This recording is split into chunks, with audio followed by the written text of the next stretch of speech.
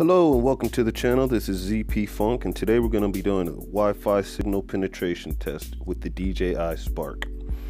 I always wanted to know what happened if I flew the Spark on the opposite side of a building and had to land it.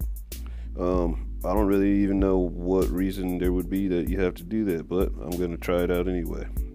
So I'm flying it over this building, which no doubt is full of different Wi-Fi signals, different radio interference of all kinds. Not to mention the structure of the building and the metal inside of it, blah, blah, blah. Down here you'll see my girlfriend. I asked her to come help me with this. She didn't really want to, but she did anyway, so that's a plus.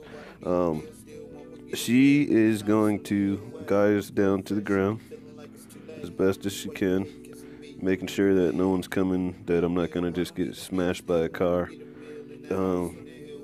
So here I am, balls to the wall. I'm going to land it, and boom, everything seems good. And let's try to take it back off again. Motor started up, boom, we're taking off. But you'll notice that the home point has now updated to where I just took off from. So it's something to keep in mind. If that magical reason that you had to land it popped up, that's something to remember.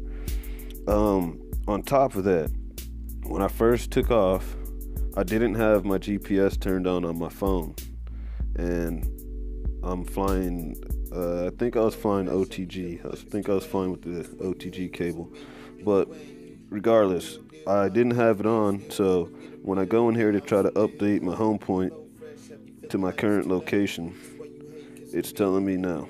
I could have updated the quadcopter, the Spark, to its location that it was currently at, but I was trying to get myself. So I turned on my GPS on my phone, still wasn't working. So something to keep in mind, if you are going to do something ridiculous like this, for whatever reason, make sure your GPS on your phone or your device is on before you take off. Now here's the second time I go back out. And what I'm doing this time is I'm going to try to take it out past this metal car cover, so that way I can see if the interference, which normally does have a little bit of problem around metal like that, I want to see if I can still function, or if the Spark still functions beyond that point. I was going to keep going to the dumpster over there, and for some reason I decided, you know what, I'll just hold off on that for a second. And I turn around, drop it down, and I got this weird feeling like I need to turn it around because I feel like I was going to hit something. And that's when I saw them. I did not know these people were there. And that is the ultimate downside to flying out of your line of sight. Had I not stopped when I did, I could have very well injured someone. Or I don't know. I don't want to think about the worst. It didn't happen. But that's something definitely that should deter you from ever doing any of this. She was there to tell them, but I didn't know she told them, and I didn't know they were there, because she couldn't yell that all at the same time back and forth to me. Regardless, it didn't happen.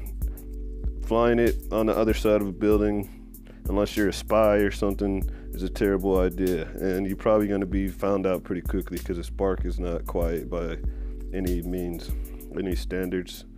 I don't know, maybe a herd of elephants or something, maybe a stampeding herd of elephants, the Spark then becomes a quiet, I don't know what I'm saying. I tried it out so you don't have to. And as always, don't forget to like, comment, subscribe, and share this video. Stay tuned for more content. Peace.